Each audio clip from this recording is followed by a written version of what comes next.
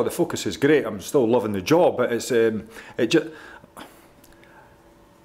affects us as much as everybody else out there when you don't get the right result. That's all I'm trying to portray. You know, I fucking love it. And by the time you come in Monday morning, you get back to work and you get out on the grass and you get the players revitalised and you get some, hopefully get some smiles back in the faces, then it just re-energises you again as a coach, as a player. And the fact of having a game so quickly, like I said after the Millwall game, having Luton game so quickly was a bonus, and having the Cup game so quickly is also a bonus. Are you going to look to make a number of changes? There'll be a few changes, yeah. I think it's only one, it's right that we have a look at players, because ultimately we need to know,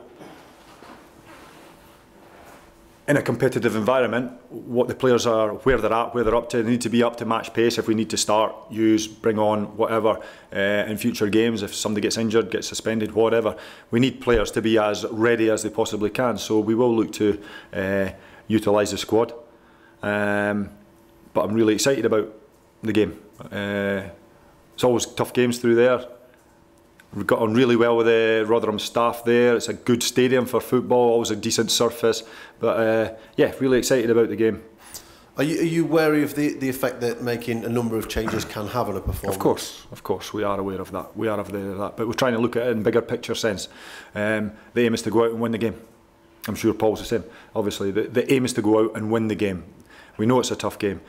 But the bigger picture is making sure that everybody is as ready to go as possible when it comes to future fixtures.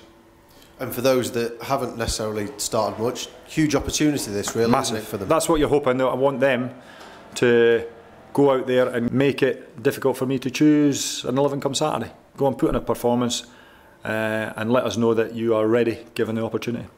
Up to now, players have had to be patient, and they've understood that. Obviously, it's a big opportunity against Rotherham for them to put their names up in lights with regards to future fixtures, and that's what we want as a staff. That's what we want the players to do, and that's what we want from the squad.